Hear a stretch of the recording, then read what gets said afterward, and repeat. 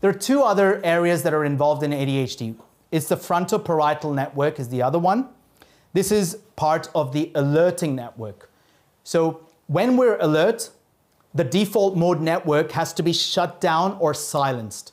And the frontoparietal network does that, right? So this connectivity in individuals with ADHD is weaker. So that's one thing to keep in mind.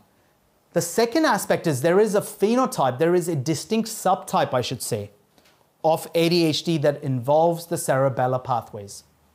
And here, this particular subtype usually tends to have issues with timing.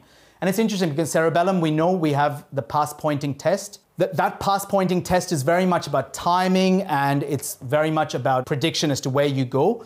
And that is exactly the abnormality that you find in this particular cerebellar aspect.